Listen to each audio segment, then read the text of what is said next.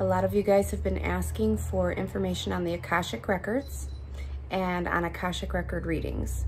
And so I thought that I would share my reading with you guys.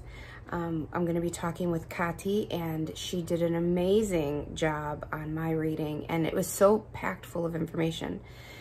Know that I did have to cut out quite a bit of the information because the original recording of this was 2.5 hours long. That's how much information there is. So just know that when you get your reading done, it will have even more information in it than this. I left most of what I considered important. I mean, it's all important, but I had to remove some for the sake of time. So this is still long, but it's so interesting. And this, if you get a reading of your own, it's going to change your life. So stick around and let's get into it.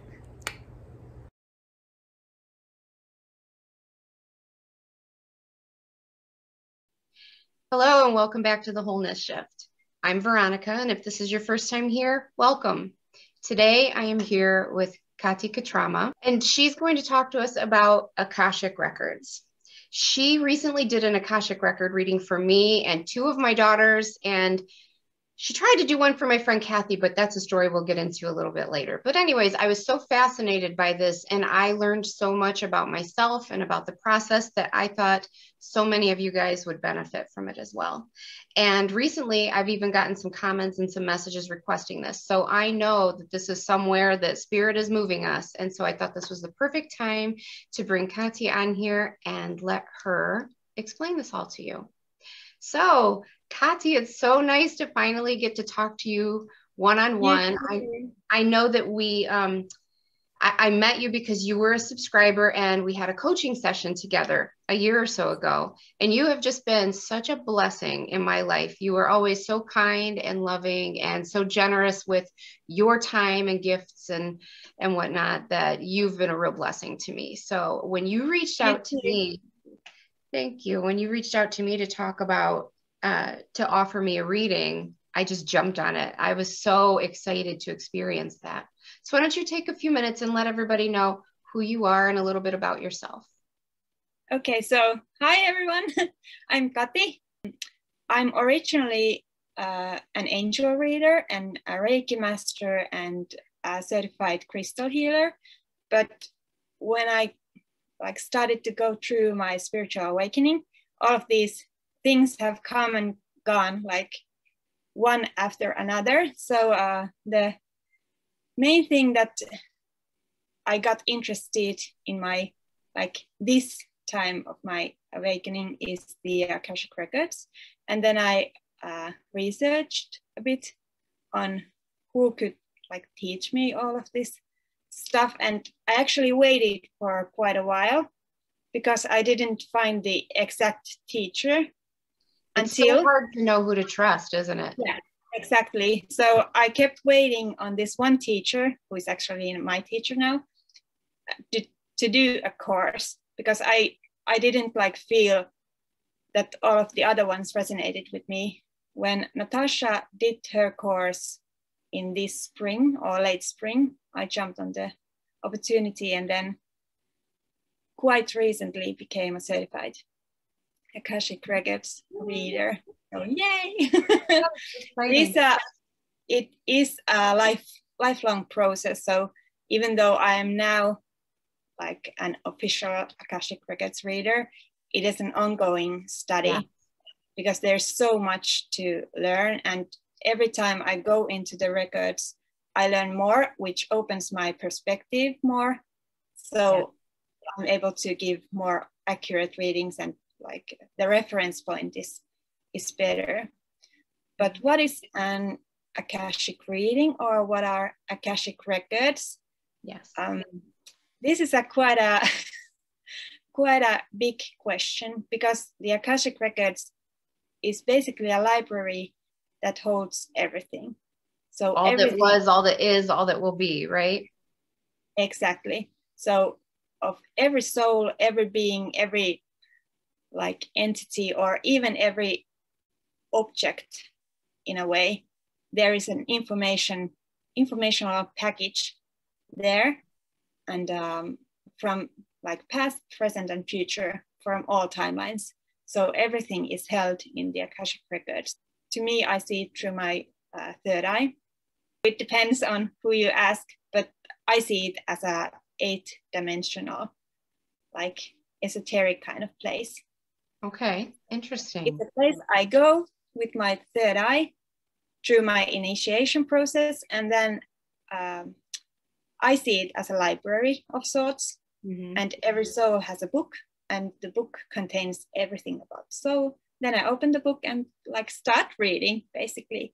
But I know some of my colleagues see it more like a place of light where the information just comes. So it depends on how you perceive things. But the basic thing is the same. It contains every information ever been. I think it's so interesting the way you see everybody's book differently, and that you and other readers all see things differently. And I think that that's such a good example of how everything in spirituality is that way. It's so personalized. And when people say, tell me how to do this, or tell me what this means, and I'm like, that's something you have to decide for yourself, because everybody and how you interpret things, how you see things, how you experience things, they can be so night and day. And it doesn't mean that anyone is wrong. They're all right. Exactly. They're just different. Now, what kind of things can people expect to learn from a reading like this? Why would someone want to go get this done? Well, first of all, I think we all want to know where we come from. So that's the first. But that's not the only thing, because it's not like this superficial, like nice to know basis kind of thing. Yeah. It's more like this deep dive to your soul. What are your gifts? Where are you good at? Yeah, what have really you done? A deep dive, yeah. For sure. What have you done in previous lives that can help you now? And it's how I most like to describe it is, what can you do in this life to be more aligned? Mm-hmm. And through your soul's record, you can find out that more, and find the strengths and like your personal characteristics that can help you through your path now. If there are a pattern, if there's something in your record that needs to be dealt with, for example, or if you feel like there's something more to your life, you have a purpose, but you don't really know how to grasp it, it can help you with that also, because we go through not only where you come from, but also what are your strengths and qualities as a soul. I had no idea what to expect. And I was surprised how much I learned, how you really did deep dive, and the things that you gave me clarity on. And I'm like, my God, that resonates with so much truth, or that really lines up with what my guides have told me. And it just felt like this validation, and it really helped clarify some things in my life. I thought it was really fascinating. Now, one thing that we learned through this, I think you already knew it, but I learned, is that not everybody can always have this done all the time. Yeah, like when my friend Kathy, you had offered to help her with one, and for one reason or another, she was not able to have her library accessed at that time, and that can be normal too. Yes, right. That happens. Sometimes I've had few like clients who have had this happen with me. Sometimes it's about just like personal chemistry, or that some readers are not fit for everyone.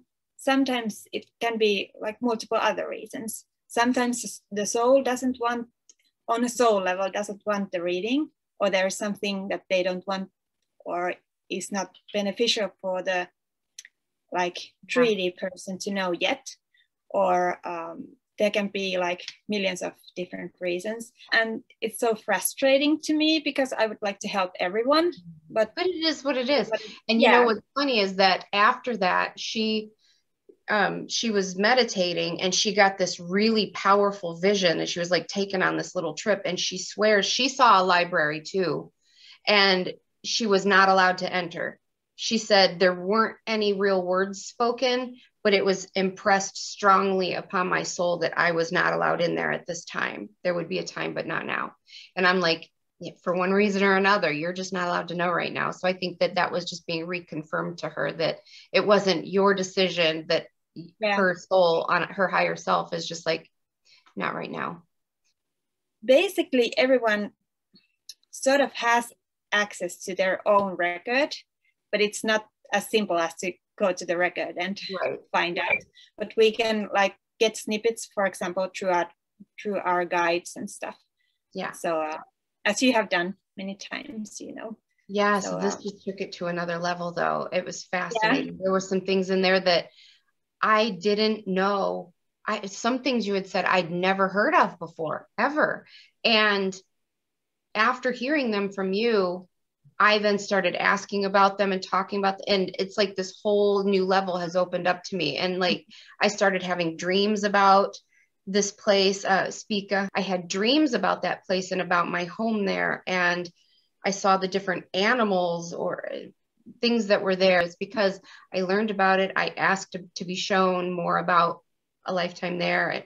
Anyways, I learned so much from you. So most of the time, they are very like full information packages. Yeah. So I have done readings also on a more like lighter scale without going too deep, because sometimes it's like overwhelming the amount of information. But usually I do the readings in 2 separate like audio recordings. But because it's so much information, sometimes it takes a while to process the information. And then, for example, I did one reading where the person is so like overwhelmed by the information that we took quite a period of time in between the 2 readings. So they could like take in everything and then go into the cosmic stuff, because only the like general soul stuff is quite a lot. Yes. And that's your first reading, is like the general soul stuff. And then the second, just so people understand, then the second reading she does is more of the galactic history, starseed history. Yeah. And usually if you are familiar with the starseed stuff and some of the like starseed races that are out there, it's more easy to comprehend what I'm going through in the galactic version. But if you are not, then we might take like longer time to go through everything. I like that you're willing to work with people like that. So I listened to both of mine and then both of the readings for 2 of my girls, and they were all mind blowing. Like the detail that you go into is fascinating, and I learned so much about them. And what's funny is that the things you would say in there, I could guess some of it before you'd say it, and what you found resonated as so much truth with what I already know about them. And so, yeah, I just think that anybody who has these readings will be so impressed with the insight they get into their own soul and the clarity that it can help them find in their lives. So what we're going to do, you guys, is she's going to share both of the readings, information from the 2 readings that she gave me. And then at the end, she's going to give you a code that you can use to get a reading from her if you would like to do that as well. And the other thing she's going to do is share the name and the contact information for her teacher. And that way, if you guys are interested or you feel drawn to becoming a person who can do the Akashic Records readings, that's so hard to say 3 times fast, that you can also check her out, because her teacher was really spectacular. So we will be sharing those links in the description box, and we'll talk about them at the end, so stay tuned, and you guys can get a reading from her as well.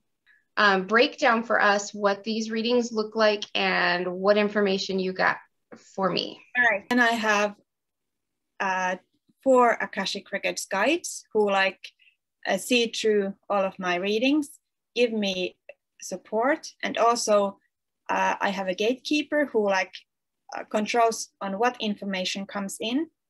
And then I have a few other guides who also support me, and some of them take me to past life memories and starseed memories and to other places that I have visions about. But mainly like I work with these 4 guides who are not the other guides that I have around me, like my spirit guides. They are mainly just in the Akashic Records. But sometimes people can also have some of their like normal guides in the Akashic Records as their guides. First of all, as you said, it is fascinating that I see them as a book. every soul record, because I also see them as different kinds of books. And yours, I wrote down. I'm cheating. No, that's okay. Yeah. Wouldn't expect you to remember all of this. That was a lot. Your book was like this light and dark blue combined, with light blue rays coming out of it. It was like this most beautiful, like vibrant sea kind of. Do you know what I found striking about that when I heard you say that on tape, is because, you know, Spomi and I are so connected. And later in the reading, you also mentioned that you kind of saw him and felt that. Well, whenever my daughters sometimes they see him as an actual human, but most of the time they just see him as an orb or a ball of light. And that's the color light they always see Spomi as. Whoa, I just got chills. Yeah, cool. Yeah, I thought that was so interesting. Yeah. Okay, so your book was this light and dark blue combined with light blue rays coming out. So the kind of like sea and sky colors combined. Also, I always check if you are a monosouled or multisouled. So how many souls are now or have lived in your current incarnational body. Mm-hmm. And you are a monosouled. So this one soul has been in this one body alone at all times in this life. Mm-hmm. But this can also vary. Sometimes we come across walking souls. Mm-hmm. So the soul has switched. I've had walking souls, a couple of them, and usually it is so that they know it already. Yeah. They have something happen in their life that they know that their personality has changed, or they have like felt a distinct shift. Yeah. Or if it has happened when they are a child, usually they don't remember that much from the childhood before the walking happened. And sometimes we come across like people who have multiple souls living in there like at the same time. I'm fascinated by that. I would love to learn more about that. I'm just fascinated by that since I've learned about it. I haven't had, I think, any of those yet, only walkings and the monosouls, but there are some interesting things out there. Sometimes people have like put on, for example, mirrors or shells because they're trying to protect themselves or anything like that. So that in that type of thing, it is like mandatory for me to clear them, because otherwise I wouldn't see what's in the record. You are a positive soul, so no surprises there. I would be very surprised if you weren't. So those are the opening stuff that I always go through before I start the actual reading. Right. These are the basic stuff I need to check it out first.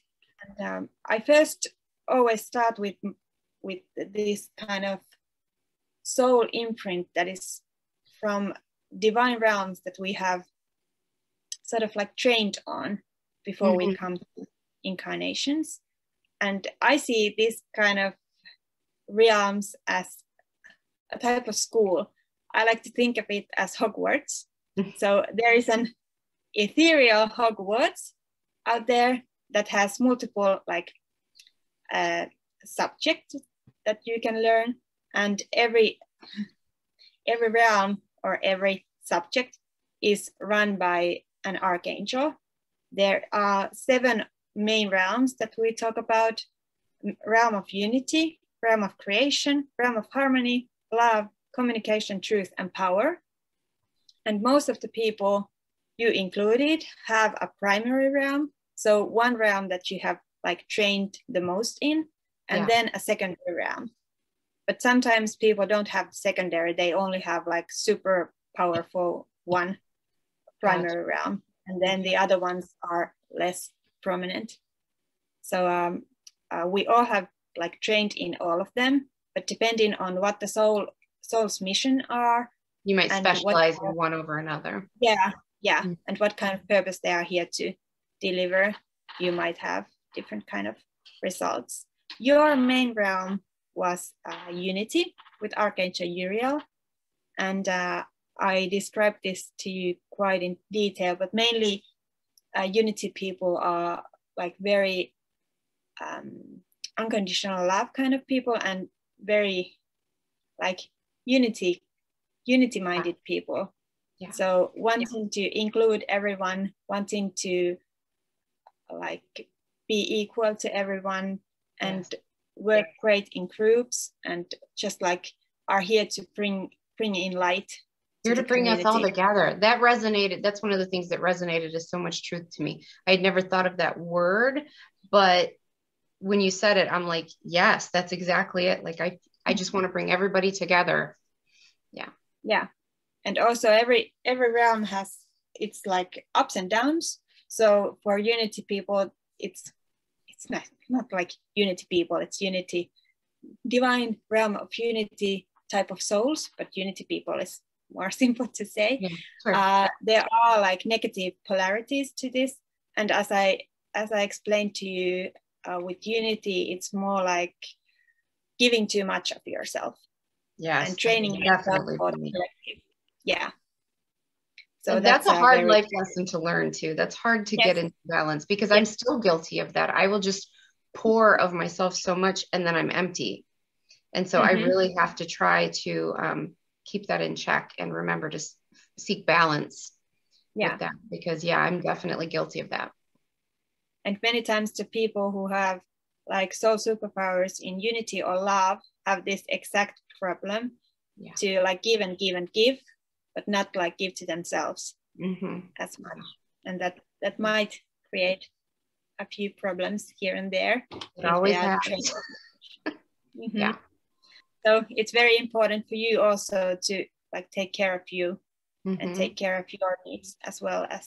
Yeah, I think the last few years, that's been the chapter, the season I've been brought into, is learning more about boundaries, learning how to say no, learning that if I say no to someone and take care of myself, that's not selfish. There's nothing wrong with that.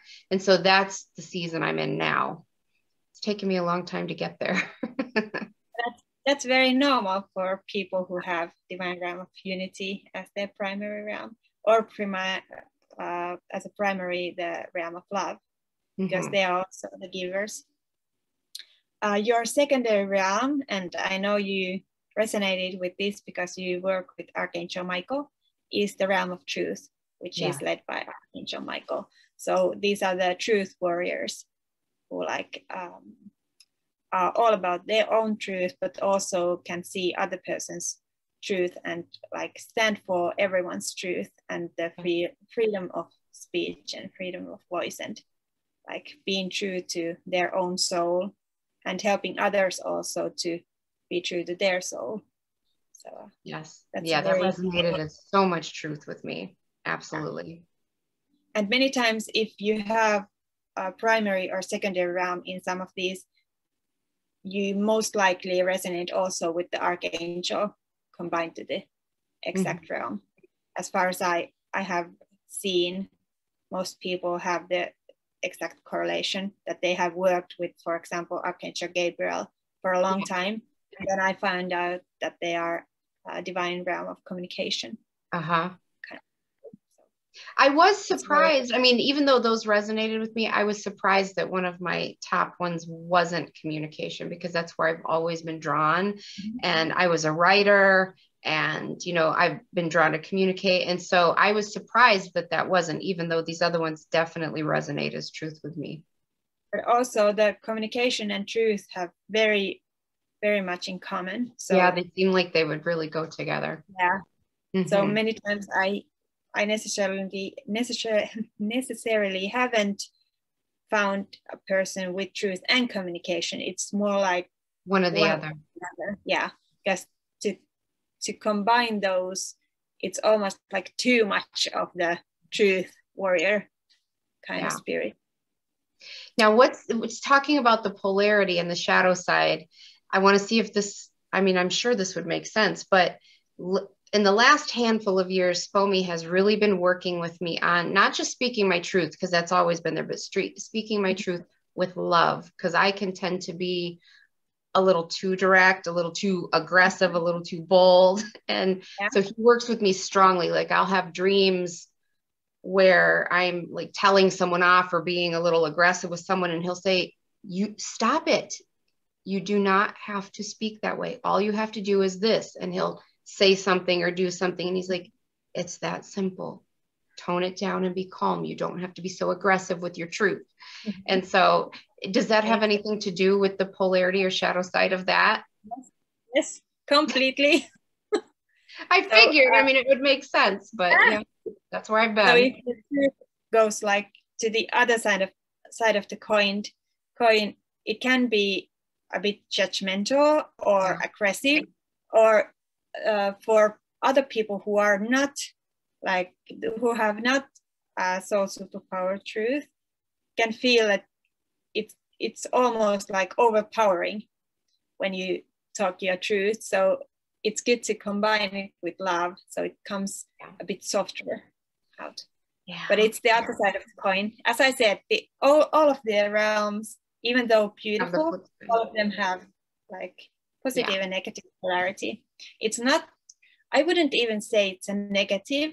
It's just the other side of the coin. Mm-hmm. So it's all about balancing the aspect of all of them. I always joke that sarcasm is my love language, and that like if I don't like you, I mean, if I like you at all, I'll probably be roasting you just a little bit. Like I'm always and so just last week I had a dream where Spomi was saying, you need to learn how to show someone love without hurting their feelings. And I'm like, I don't hurt people's feelings. He's like, you need to be nicer. We don't have to roast people to show them we love them. And I'm like, well, what fun is that? But yeah, he's been working with me chronically on this. So yeah, time to seek balance, I guess. I hear you. One thing that is a negative polarity about truth, because they're very, people who have this realm very strongly in them are very like advocate for other people's truth as well. So if, for example, someone is attacking your loved one's truth, it's very easy for these people to become very like warrior-like. For example, as you see Archangel Michael with the sword and the shield, it can be even like, it can seem to the other person like more aggressive than it actually is, because because someone is attacking your loved one's truth and you won't have it.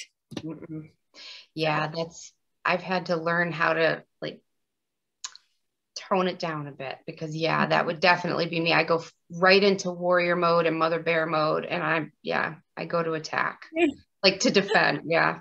My secondary realm is truth as well. No wonder I resonate with you. The divine realms of the archangels, yours was in the order of unity, truth, love, communication, harmony, power, and creation.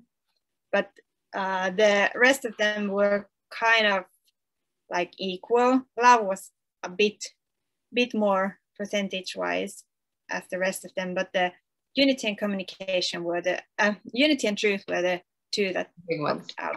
Yeah, I'm sure you already knew this, because I remember we have talked about this, but I always check everyone's clairs, the main clairs, and what are the strongest ones.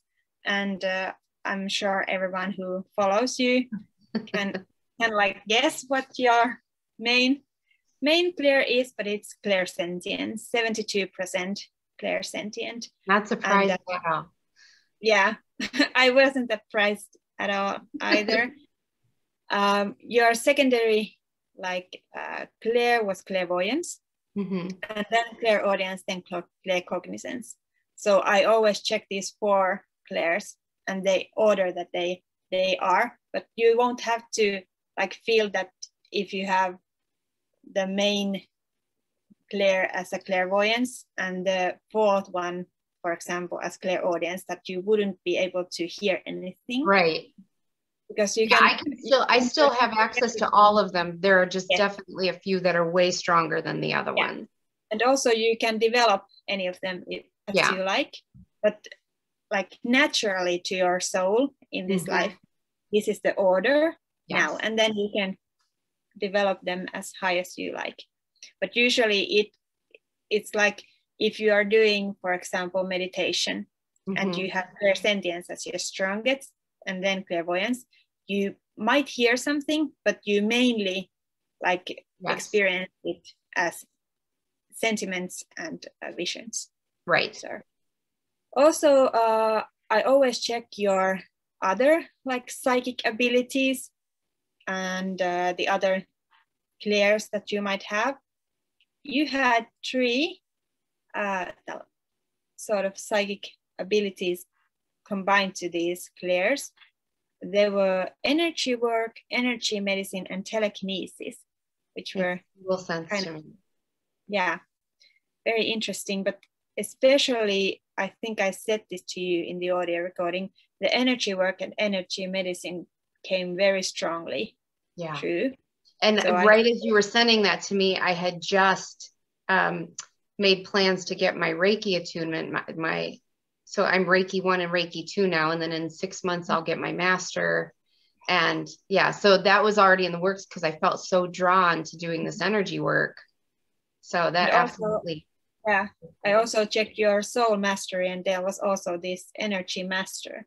So all of these combined, it seems that there is like a path for you in the energy field. I always check, usually people have, for example, 2, 4, sometimes more of these psychic abilities that come true. We may have more.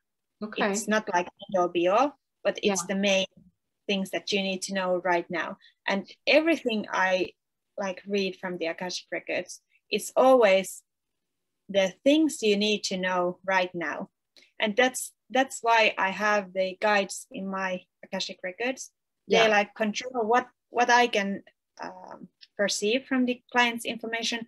Also, every soul has their own like Akashic Records guardian there, who first decides what comes true to my guides, who then also decide what comes true to me. So it's like not end all be all, it's just what you need to know now.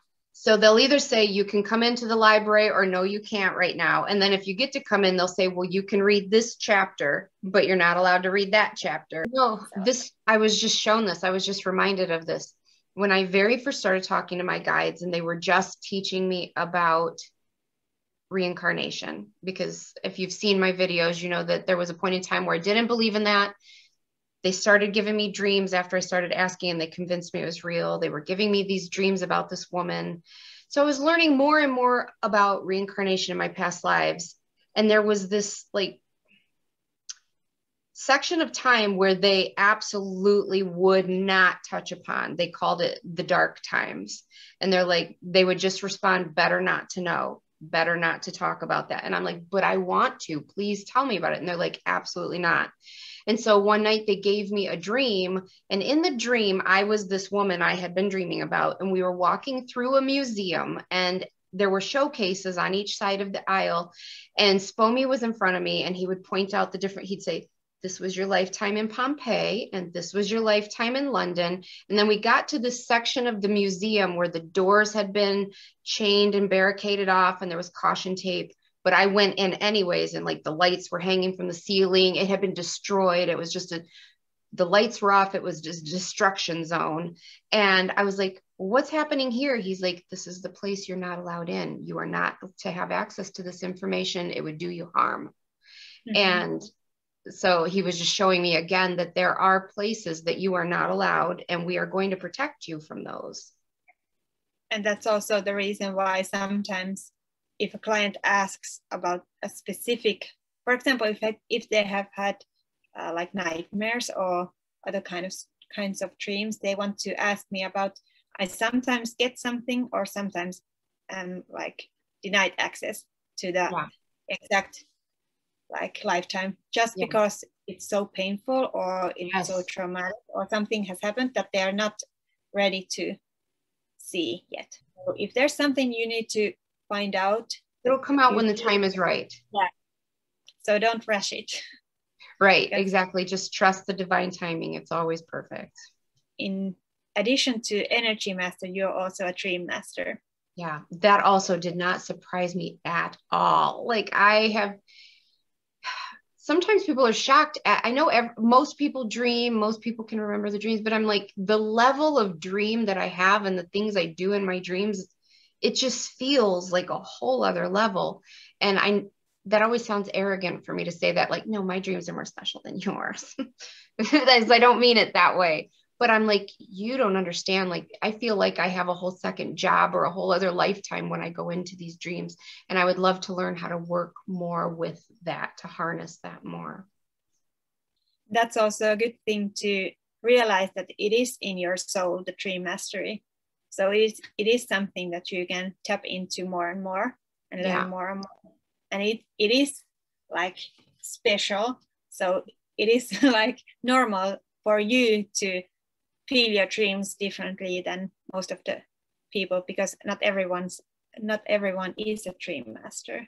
So we all have soul mastery things that we are good at a soul level. And for you, it happens to be dreams and energy work. So I did check when I first did your reading.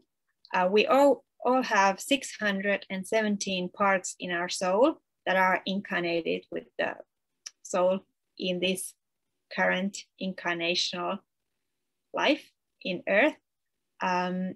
Usually the people have all the 617 parts with them, but sometimes traumatic things happen, or some reason or another, some parts of our soul are left behind.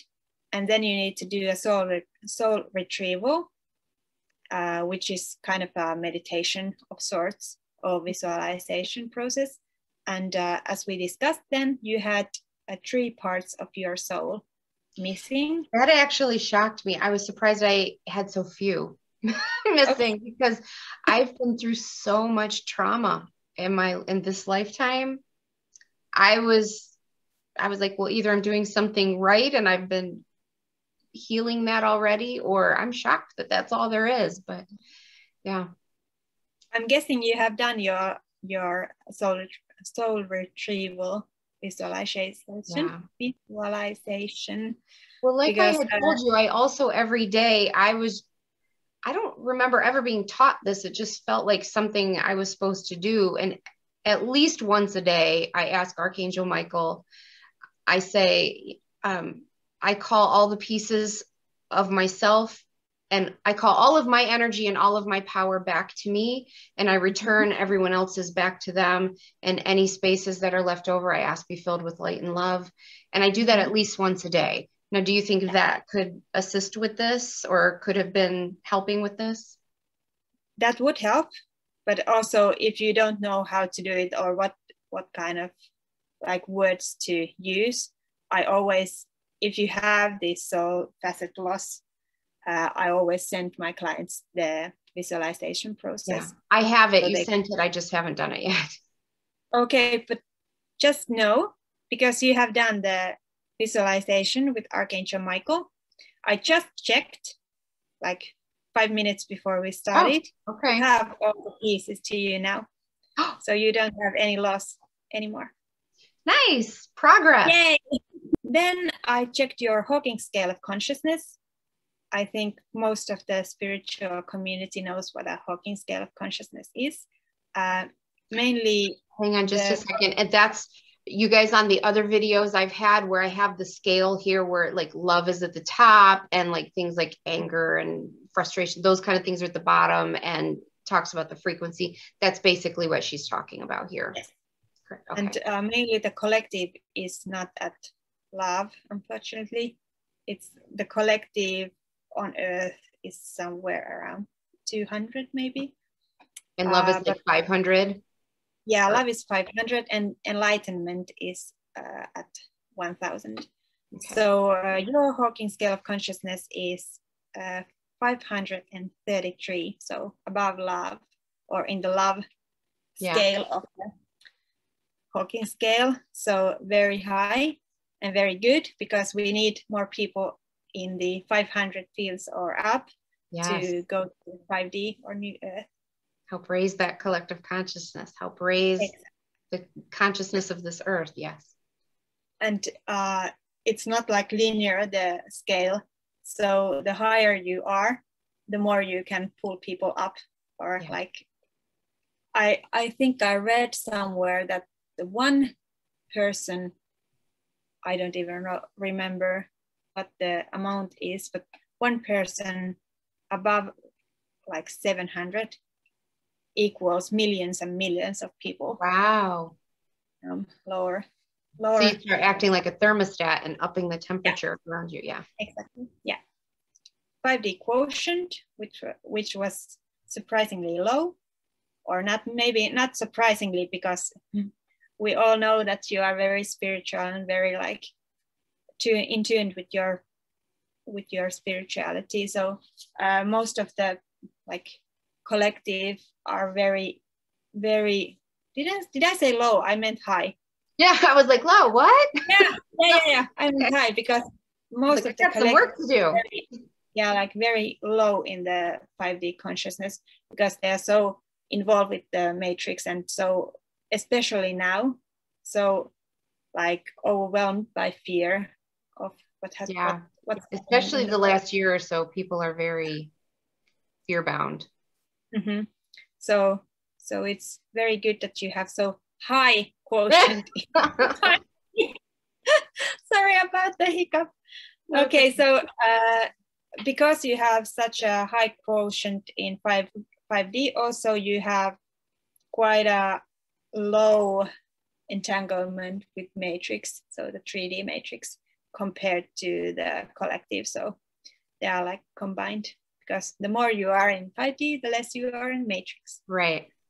I always check if you are a multi-manifester or a singular manifester. What is your manifesting power, and how comfortable you are with change. So these three things. I see. Okay, so listening to your recording, and you said it was a scale of 0 to 10. I went, girl, I bet I'm like a 2 or a 3. And then you said I was a 3. I was like, I knew it. So the change quotient is like, how well do you adapt change? How willing are you to change, and how quickly are you able to change or change your surroundings or stuff? From 1 to 10. 10 is the person who changes all the time and feels comfortable with change and doesn't like things. That's more like my daughter Amelia. She's higher, and I think in your reading you said she was more like a 7.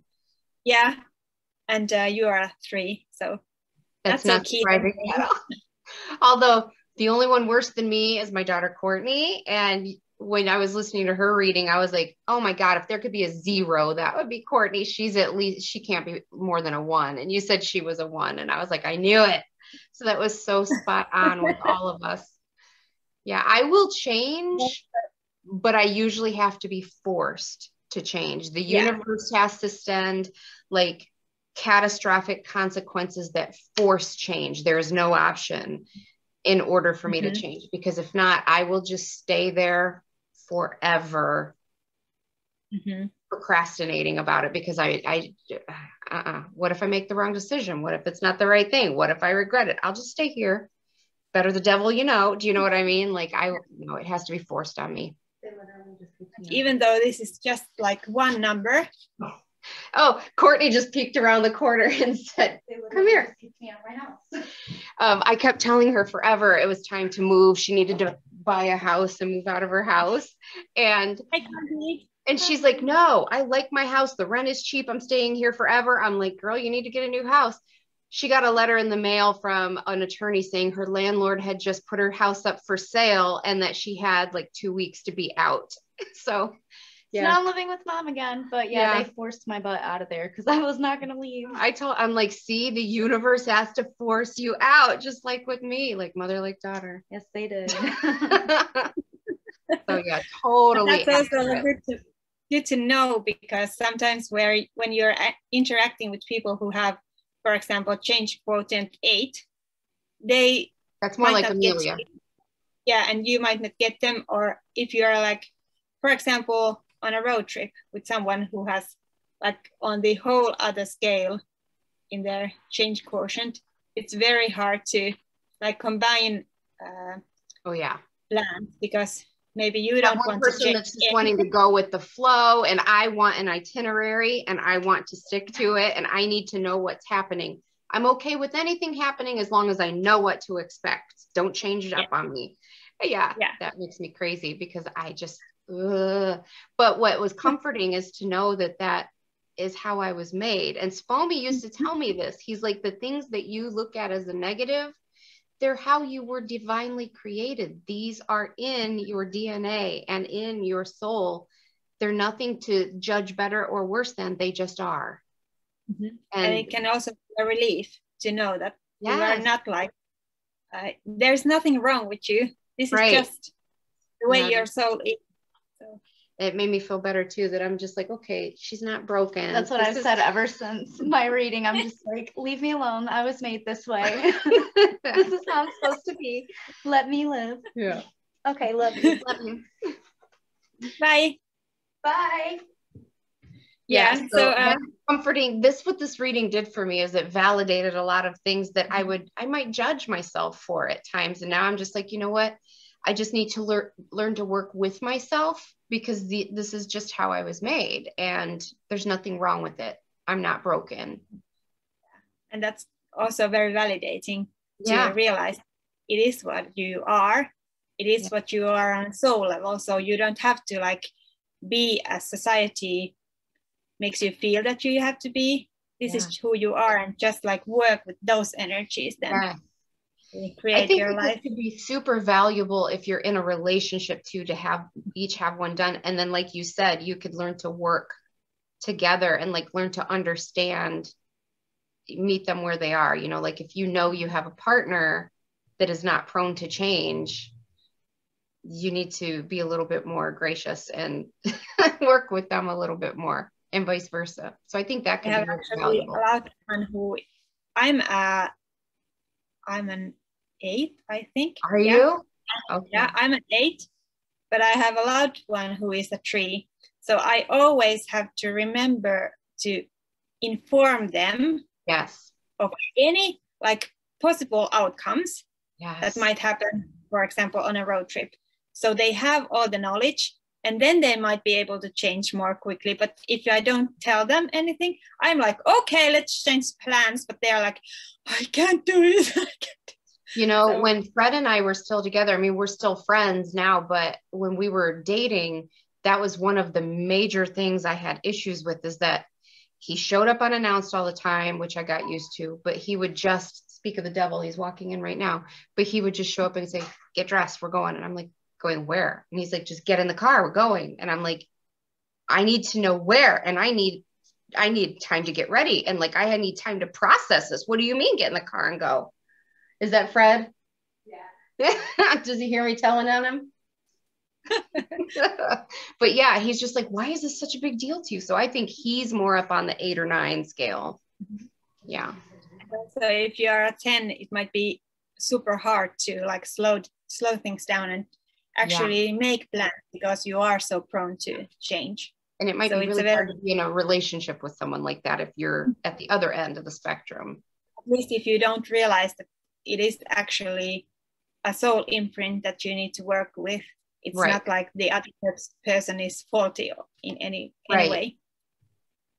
So also I checked your like manifesting power when it comes to if you are good at manifesting one thing or like multiple things at once. And the scale is also from 1 to 10. 1 is the person who is able to manifest one thing successfully at a time, and 10 is a person who has the capability to manifest like all the things at once. So you're a 4, which means that you can like manifest a couple of things at a time, but don't go crazy with the things. Like concentrate on a few things, and then when they're like full and disclosed and stuff, then move on to the other things. Because if you're trying to manifest too much at once and you are a 4, does it like dilute That yeah, the manifesting power is not as potent as it could be, because you are like spreading it out to the thing. So okay. Yeah. And also your manifesting power is quite at a good level, but you just need to remember the change quotient, and also the thing that don't try to do too many things at once. Okay. One more like number was about your karmic influence, and this is something that I don't usually like tell the numbers, because it is not like descriptive enough, because we all have karma at our lives, because we have, or at least any people I have come across with, we all have karma, because we have lived multiple lives and stuff. Because you did have like a super low karma rate. I did tell you that. It's only 5%, which is very, very super low. Usually we are from 10% up all the way to 30% or 40 or something like that. But you are 5% negative karma, which is very, very low. That's awesome. One thing I was wondering about this when I was reading that Dolores Cannon book recently, and they were talking about certain star seeds that come in, but they also are working on other projects, other places. They don't want you to get so enmeshed in karma here that you end up earthbound for a long time. And so they really go out of their way to protect you from negative karma, and or to just protect you from the karma cycle altogether. That way you don't end up earthbound and you end up with a really low karma number. So when you said that, I was like, I wonder if that has anything to do with it. I don't expect you to have the answer. Yeah, I'm just thinking out loud. I don't have the answer, but I can tell you that I've had one more client who had quite a similar karmic influence as you, and you both have one very big reason for incarnation combined, which is the bringer of light, which I was about to come to. So I can't tell anyone who comes to me what their life purpose is, but I can give you like broad themes about your life, and then the purpose of your life is for you to find out. But the like main themes of your incarnation was the bringer of light, and then something else. And the bringer of light is something that I also encountered with this other person who also had a very low karmic influence %. So I don't know if they are combined, but this is something I noticed. So interesting. Yeah, this might have something to do with it. And also when I said that there is something else, as I said to you in the recording, there is a life theme or life like broad purpose that is something that they didn't show me. As we discussed earlier, I can't see everything from the Akashic, but I got that it might have something to do with the energy work or energy, like interesting medicine or energy mastery, type of things. So that's very interesting, but that's something that for you to like dive deeper and absolutely find out. Yeah, there's so much I want to deep dive into for sure. Yeah, this could like, if I went through everything and went deeper and deeper and deeper, it would be never ending. There's so much. Yeah, I would be there in the Akashic like 24/7 for 10 years and still have stuff to go through. So you have to like stop somewhere. Yeah. And also for that reason, I feel like many times the guides tell me what the client needs to know now, because it's so vast and there is so much. And so there wouldn't be any point to like tell everything at once. Also, I checked your other life themes. There were self-love, self-acceptance, unity consciousness, to like spread and lead with the unity consciousness, And also I got that you are here to be the glue to unite people, which you are actually doing right at this moment. So trying. Wholeness Wholeness Shift. So yeah. Okay, so then some other things about your life here, because before we go to other things, we all have like positive archetypes that are present in our life right now, and also learning archetypes, something we need to pay attention to or focus on or learn from in our lives. Your positive archetypes, and I remember you said something about the first one, is Queen, Eternal Child, and Nature Child. And actually this is funny because I have had 0 clients with the Queen up till this point. I was so blown away when you said that, because I mean, it's kind of a joke around here that I am the queen, like this is the kingdom and I am the queen, and everybody not everybody, but my children jokingly refer to me as the queen and things like that. And then as you were saying that this was the category we were moving into, in my head, I saw a picture of that gif of Rihanna putting the crown on her head, just like, and I went, the queen, duh. And you went, I've never heard this before, but they said you're the queen. And I just started laughing. I'm like, oh my gosh, I knew it. And I was like, really? The Queen? Are you serious? The Queen? Yeah, write it down, Queen. Then I wrote it down. And then what you said, I was just like laughing that no matter how absurd or funny the thing is that comes true to me, I just need to take it, because sometimes it's more like relevant to you than to me. Yeah, don't judge it, just do it. Yeah, exactly. But I thought that was so funny. I'm like, I feel so validated. I am queen. And also your learning archetypes made sense too, because you're a unity type of person. They are slave and servant. So like the other side of the coin. So pay attention to not just serve and be like oppressed, but also take care of you and stand in your power. Yes. Yeah, but then I also always check if there is a specific spirit animal that wants to come through in the reading space. It sometimes is a spirit guide or spirit animal guide, and sometimes it's just a spirit animal that has something to deliver to you right now. And you had an elephant, and which resonated also because I've always been so drawn to them. And like every time I see an elephant, my heart just lights up, and I'm just like, love, love, love. Cool. They're so divine to me. They're so smart and compassionate, and I don't know, they're just beautiful creatures to me. Mm-hmm. So that didn't surprise me. Yeah. I was surprised and not surprised. Yeah. The things I wrote down were to be same time strong and emotional, wise and childlike, to be relentless and stand strong. And also I wrote, because I'm clairaudient, I usually get messages in a like actual sentences. I wrote down, you have all the time in the world. So it was like, stand in your power, but don't hurry.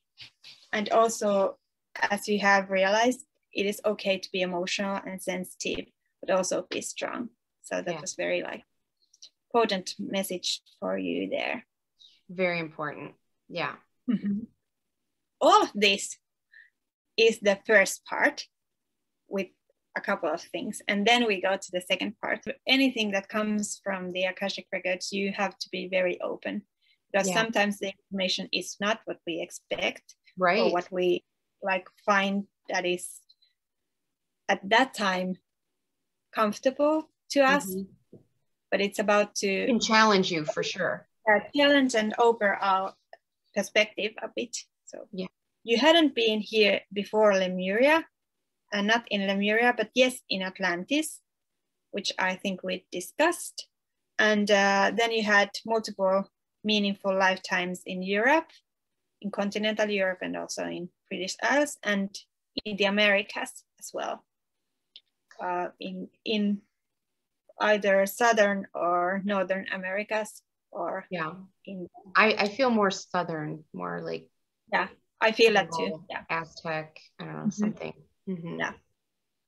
So that also is very validating to people who have, for example, very strong connection to India or like Vikings, you know, or my whole life before I even knew about reincarnation, in my head, like when I would hear myself talking in my head or talking to myself, having thoughts, I would my voice would vacillate between a Scottish accent, a French accent, or a British accent. Never my own voice, but it would always be one of those.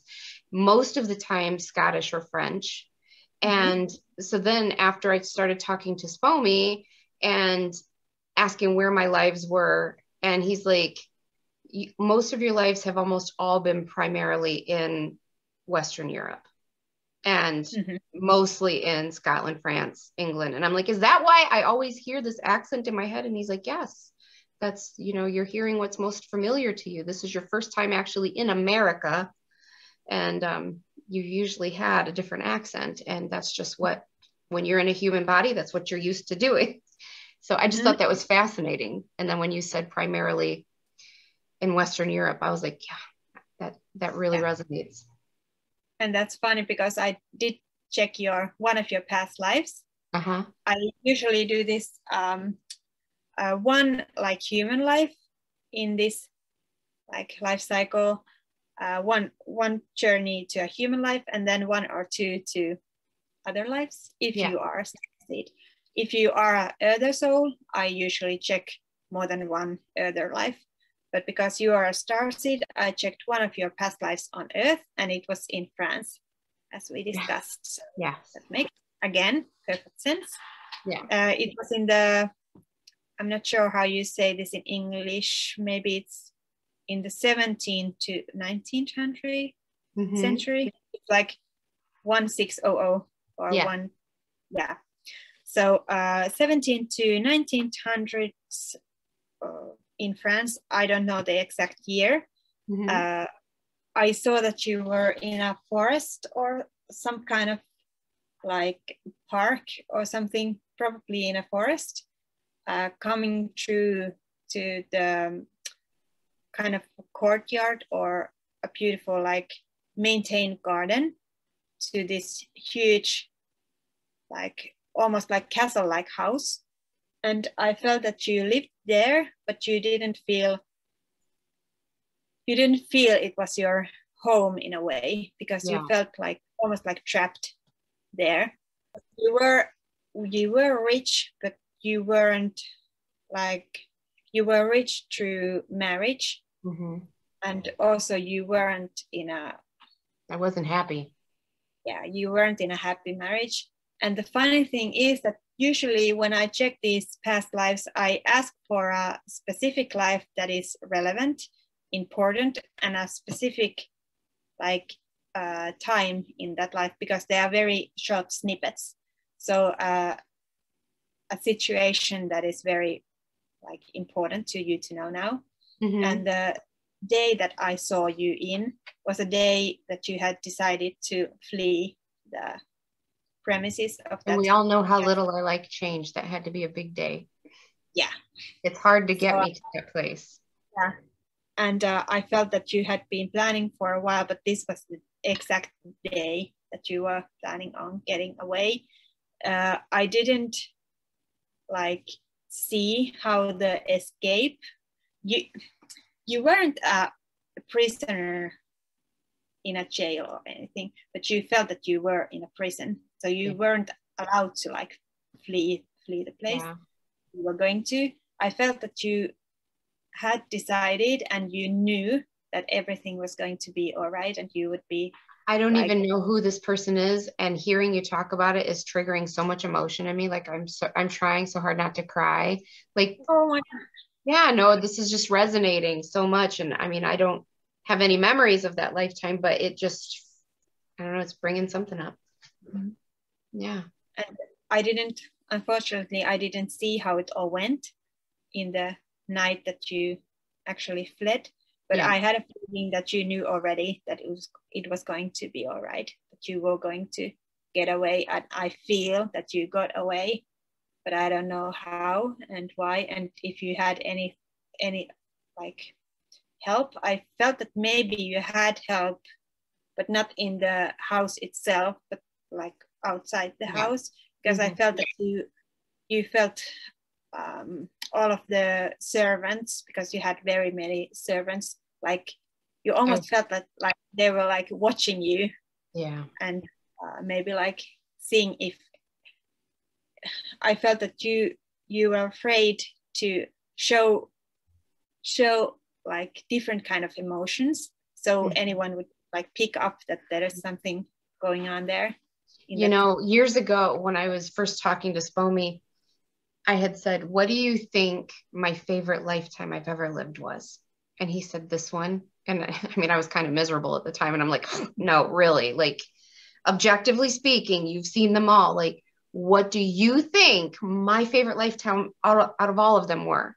Because I'm thinking there has to be something glamorous and royal or fun. And he's like, this one, this is the first lifetime you've ever lived as a female where you are not locked under the male patriarchal power. You have freedom, you have your autonomy, you have your sovereignty. And whether you realize it now or not, you are the happiest you've ever been. And so stories like that mean something, because I'm like, yeah, I get it. So many light workers have the same kind of lifetimes. They have like trained for this, like breaking out of the cage kind of situation. Yeah. Me included. So this was like fascinating to me. This is where I learned so much.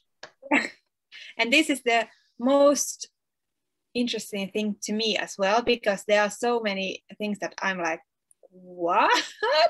Yeah, my mind has been so blown open in the last handful of years, combined with the experiences I've had and the dreams I've had and the encounters that have shown me that it's real. And I've just become such a believer, and I've gone down the rabbit hole, and like every single day I learn something new that I've never heard of before. First thing I need to tell everyone is that not everyone is a starseed, and that's perfectly okay, because some people are here to like come from that, or have come from other dimensions to help out humanity.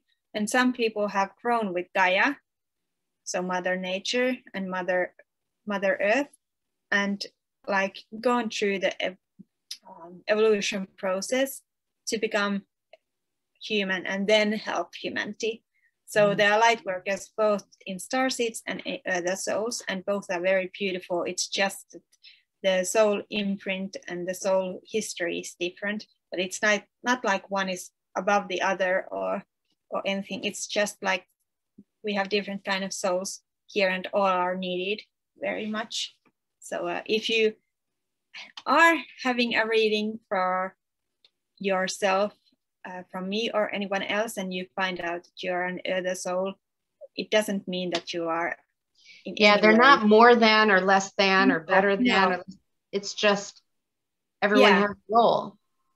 And most of the times the other souls who are spiritual have a very deep connection to earth and are very good with with things that involve nature and Mother Gaia and herbs and other medicine and shamanic rituals and stuff. So it's a very beautiful path as well. Most of the times the other souls are more drawn to those kind of things, and the starseeds are more drawn to cosmic kind of things. I found out that you are a starseed. So I checked what life forms have you incarnated in, and again, these are the relevant ones, not all of them, the relevant ones. You have been some kind of humanoid beings in addition to human, also a unicorn being, or unicorn being in a multiple lives, an elephant being, which makes sense because of the elephant thing we discussed, and some kind of feline being, so some kind of cat being or tiger being or any kind of feline being. Yeah, some of those were shocking to me, and I remember telling you that the cat one surprised me, or not really surprised me, but twice that week before I had this reading with you, I had a dream of this Egyptian cat. It was sitting there, and, you know, it has like the decoration on, and it's just sitting there really regal, and it's just looking at me.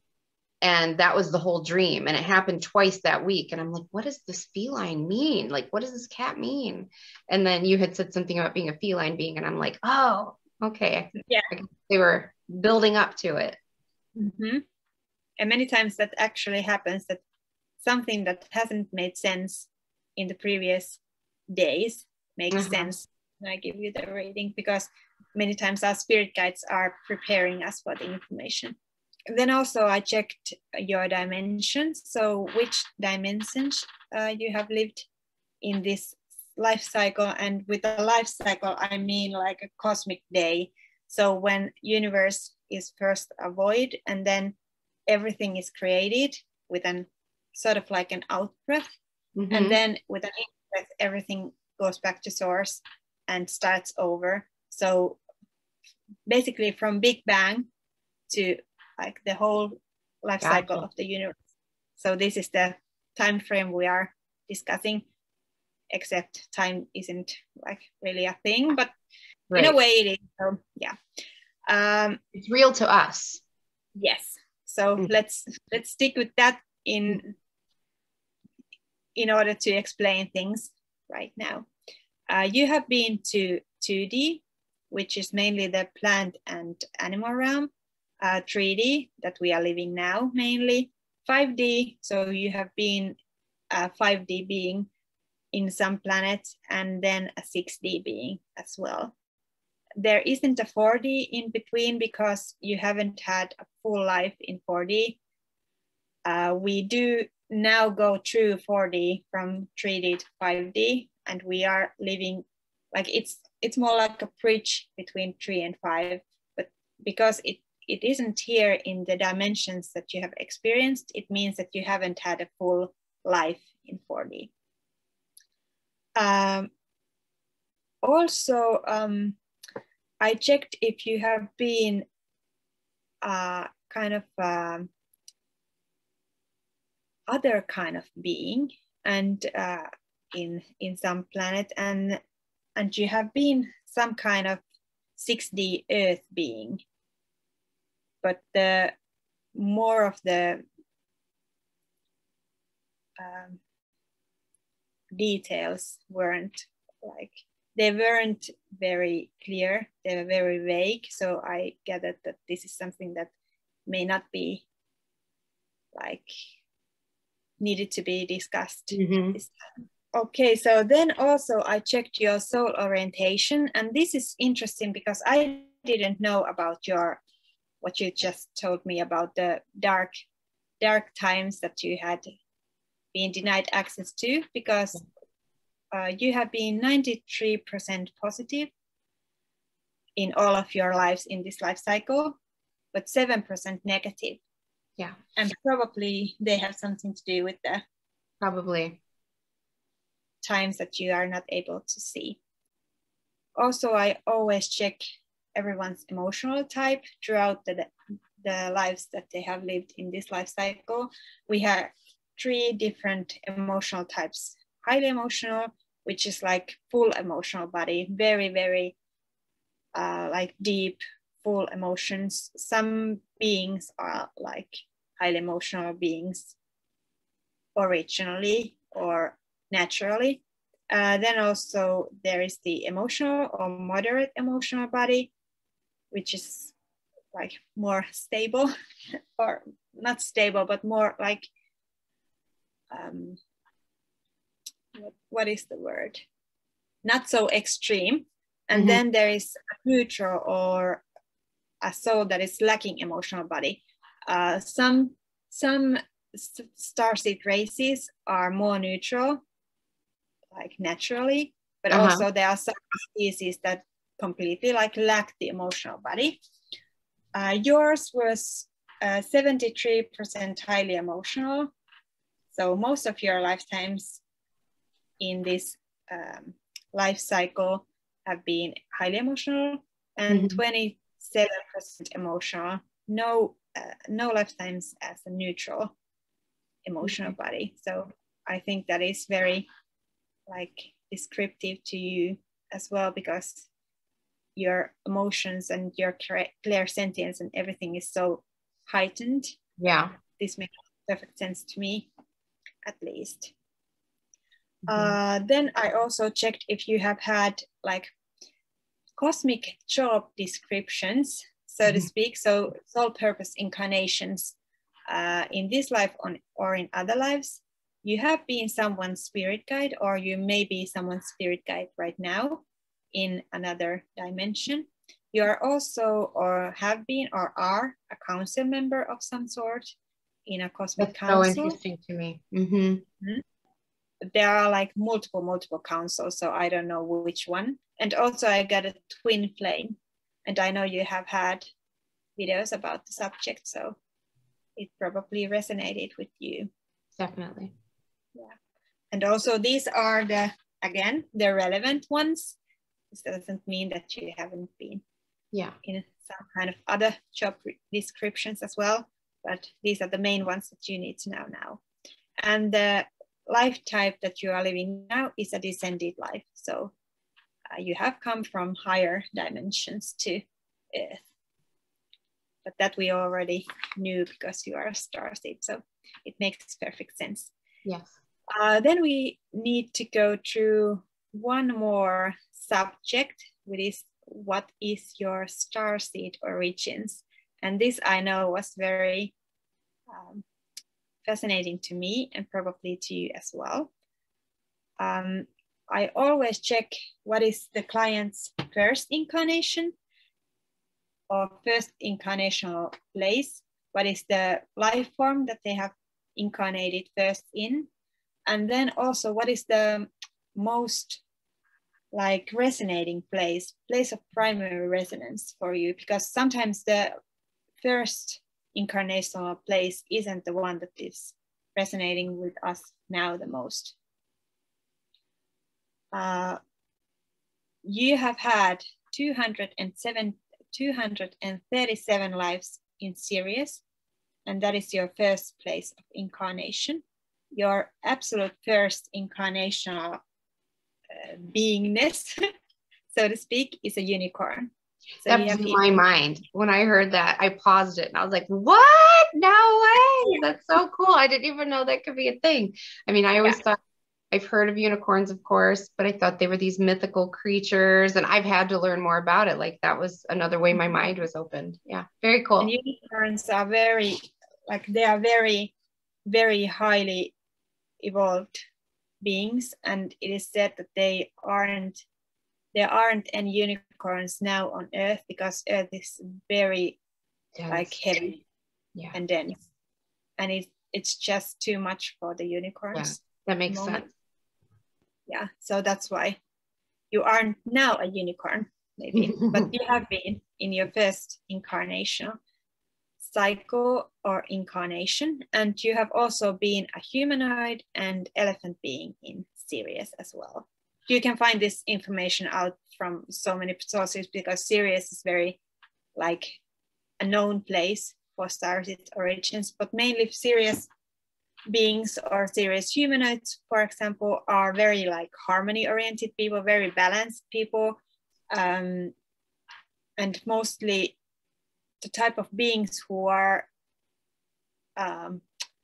very unity minded, and they have very good collective or working collectives in their planets, and they are all here to bring harmony, bring balance to this world. They are most likely also very tech savvy and very intelligent, and they are just able to see what's wrong with society and how it can be fixed. So very concrete people who mainly are set to develop internet, new technology and stuff, but we're in a very harmonious and balanced way to help humanity, not to to help, not harm. Yeah. So that's Sirius in a nutshell. but the place of your primary resonance is Virgo or Spica. Yeah, this So is Virgo, what blew my mind because I'd never heard of it before. But since I've learned of it, oh my gosh, yes, all the yeses. yeah. So I can read you something about Virgo. You have had 372 lives in Spica, in Virgo constellation, as a humanoid, as a feline, and a unicorn.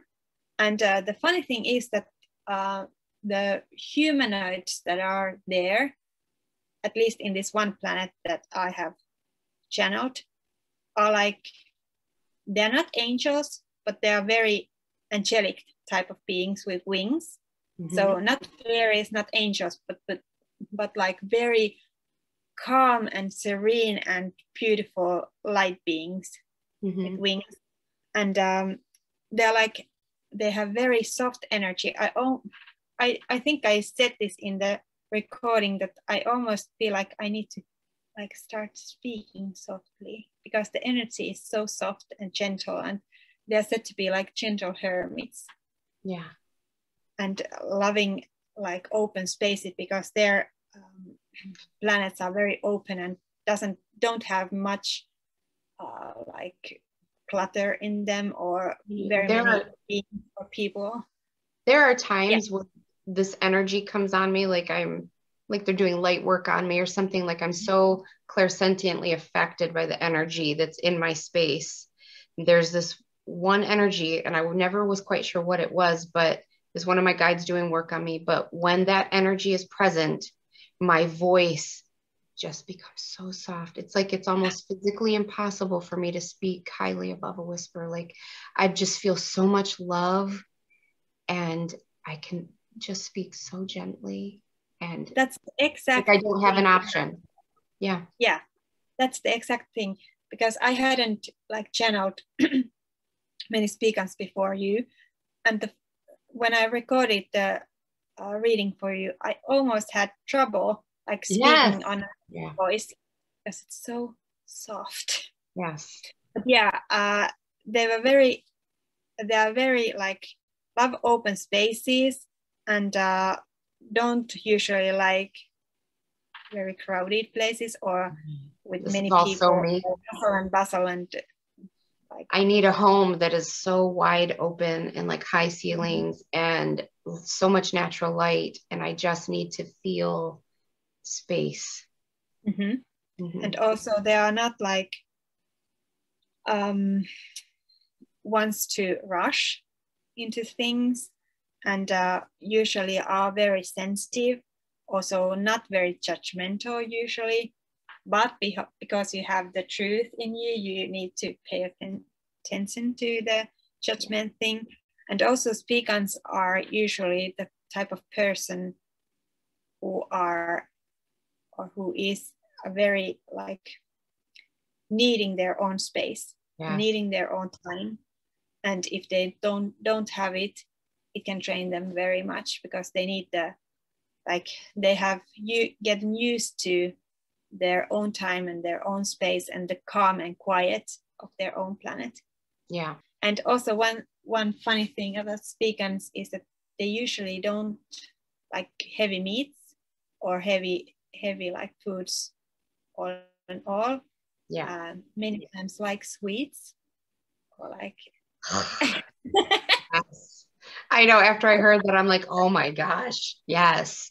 Like sometimes I was telling someone this, maybe Fred, but anyways, I was like, it's like heroin to me. Like if I go have a little candy bar and like sometimes I'll take the first bite and I almost just fall against the kitchen cabinet. It's just like, oh my God, this is so good. I can't, my God, this is so good. Because I those sweets, they're like a drug to me. Like I love sweets of any kind, any form. I could live on them. Fruit, candy, I don't care. Just give me something sweet. Yeah. I'm good. I don't like a lot of red meat or heavy stuff, but just, my God, I have trouble with the sweets. Yeah. Yeah. And also together that in their planet, they ate like sweet things like nectars or honey kind of things and that sort of thing. So love it. Humanoid, feline, and unicorn in Spica, which which is very fitting to your energy right now. Yeah. I also checked if you have any other like important or relevant starseed origins, and you have in Pleiades, in Arcturus that you just mentioned, and in Nihal. And I know you have videos about the rainbow, crystal, and indigo children, and they are originally said to be from Nihal. So nice, interesting. It's just also validating because these are the main guides I have working with me at this time. Primarily, I have like Sirius, Pleiades, Arcturus, and the one lion being that I have, who's a feline. I don't know if you have talked about this, but many times some of the guides are actually our higher self. Well, so after you said feline being and like Spica and all of this stuff, and so I asked my guide, my lion guide, his name is Gnopersut, and I called on him and I said, have you lived any lifetimes with me? And he said, no. And I said, are you from that star system, Spica, in Virgo that she's talking about? And he said, yes. And I said, do you happen to be like a future version or a different lifetime version of me? And he said, yes. So, I didn't dig any deeper with that, but as long as I heard it correctly, then yeah, that is true. He's a different version of myself. What I have gathered is most of the time, not all, but some of our guides are yes, other aspects. I know you and I have talked about this, and some people say that all of your guides are future aspects of yourself. And I 100% disagree with that. And I know you said you do too. It's just that is not the truth as I know it. And I know Spomi has said that is not true, because Spomi is not a version of me. And also my main guide isn't a version of me, but some of my guides are. Right. So exactly. This was actually very interesting because I saw you, and this was the first time I actually saw like a speaking live. I had been to like channeled speaker a bit, but not seen anyone live there of my clients. So I saw you like flying. As I said, you had wings, but you were humanoid. So you were flying to your house or some kind of place that you were living in. And it was in the middle of this very vast, like nature field. It wasn't like a field that we like cultivate anything with, but it was like a nature's like flower field or some kind of very vast field with some type of forest in the background.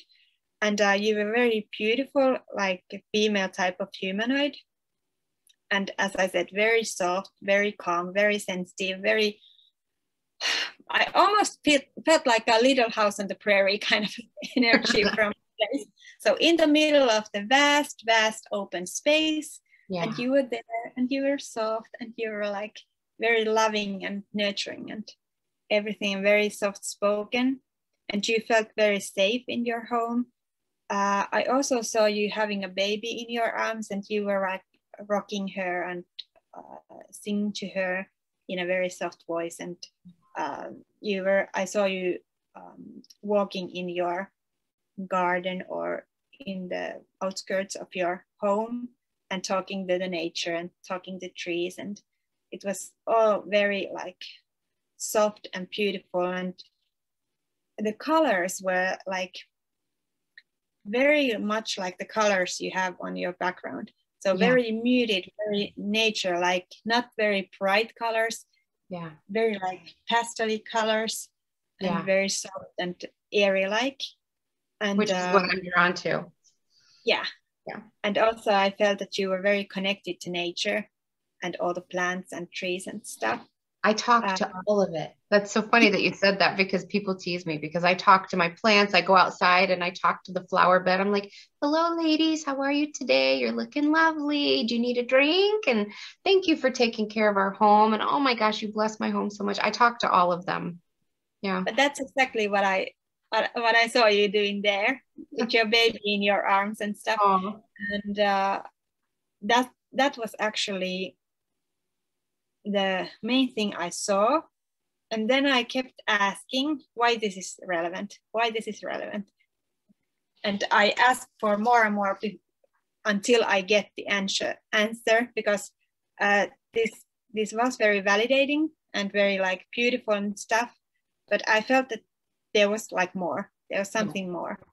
And then I saw SPOME, and I didn't like see SPOME, more I felt him.